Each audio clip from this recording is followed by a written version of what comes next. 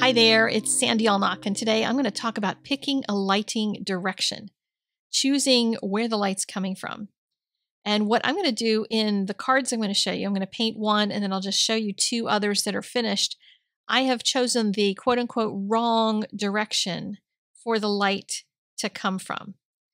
Because on a figure like this, any kind of figure that's a character or something, whether it's an animal or a person, you generally would want the lighting to hit the face. So you want the lighting, in this particular case, you would want it to be on the right or above or something, so the rabbit's face would be in the light. But there are times when you find yourself having made an accident by eliminating a decision, like you just didn't think about it. If you were deciding you wanted to create this whole background and the lighting was from one direction, and then you put a figure in it, later on in the drawing, your figure requires somehow different lighting. You need to have them be the same. They need to match. In this particular case, since I knew that I wanted to consciously make the choice to use lighting coming from the left, so only the back of the rabbit is going to be lit up, then I could make some choices about what the scene would be.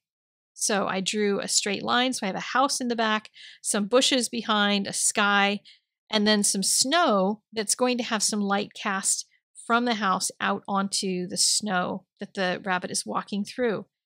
That tells a story, so there's a reason why when I end up having to paint the face really dark, there's a reason for that.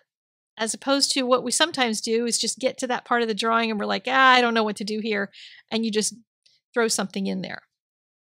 So the things that I'm trying here are to create enough darkness in the scene outside so that it's definitely night, that he's coming out from an area that's lit, but everything else has to be good and dark.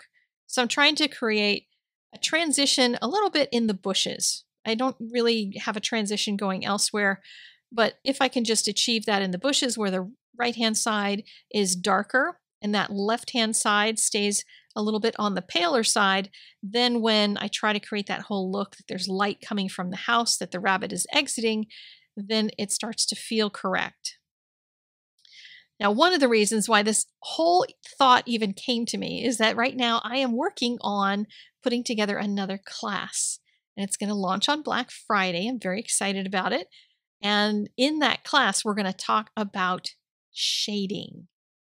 And it's going to be taught in pencil, but you can think about it in terms of any medium because I'm just talking about the lighting. We're taking out the factor of color.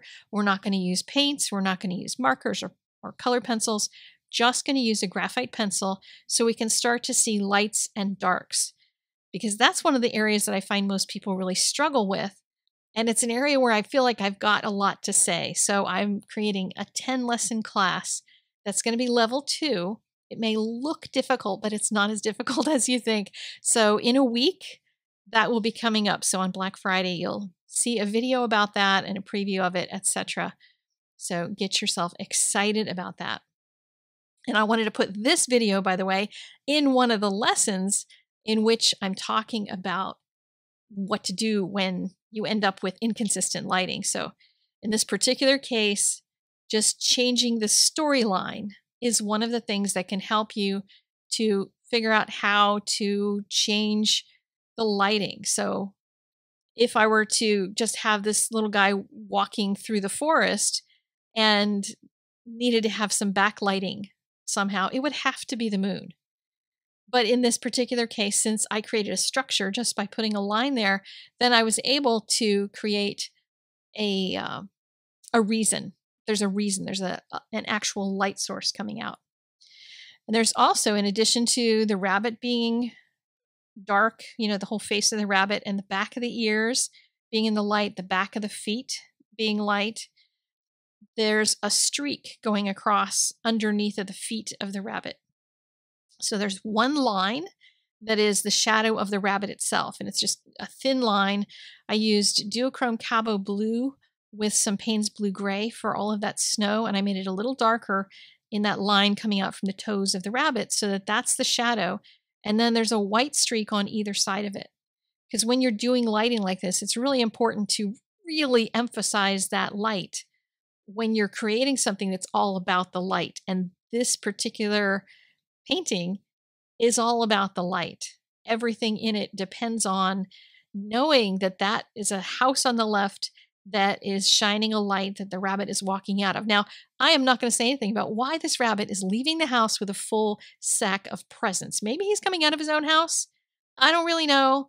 I would think Santa Rabbit would have to have left all the gifts under the tree. But, you know, that's the part of the story I haven't worked out yet. So you can tell yourself whatever you would like to explain that. So here I've put some shadows a little bit onto some of the fur and on the package, the bag of packages. And I'll add the first layer into the jacket and just make that an Anthraquinoid Scarlet type of red. And then I'm going to keep adding to it. I'm going to keep darkening colors because I need to emphasize that white. I need the white edges to be nice and crisp and white.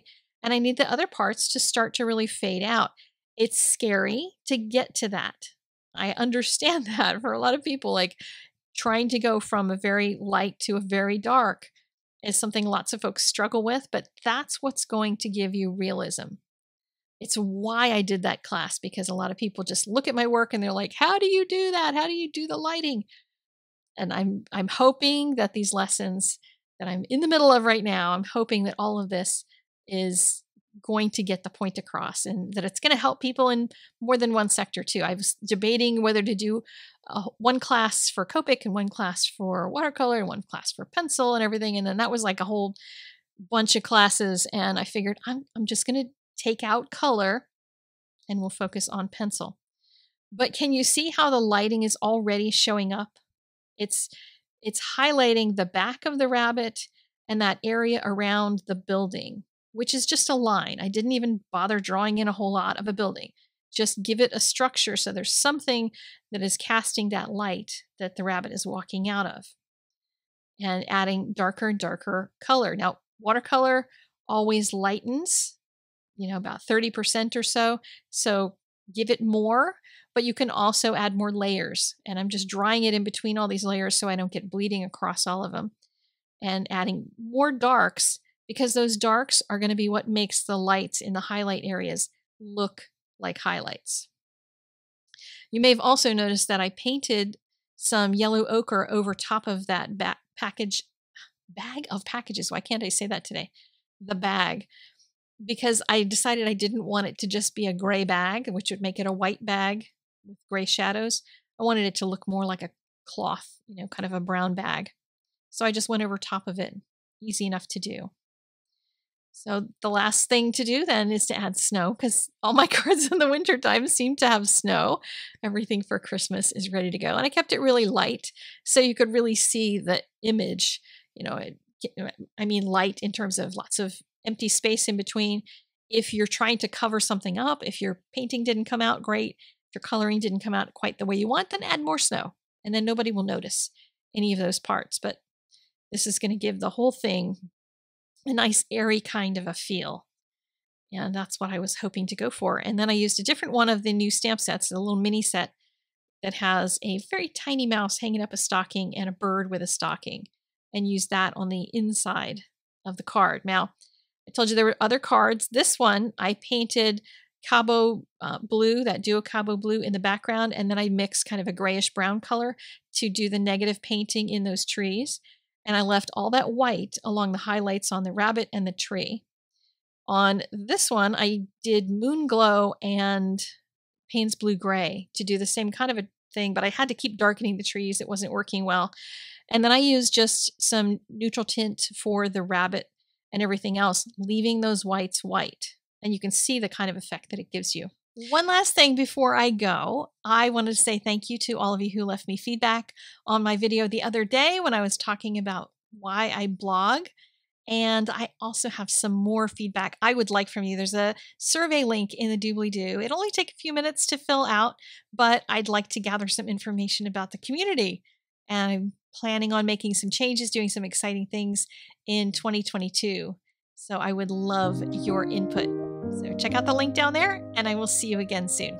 Bye.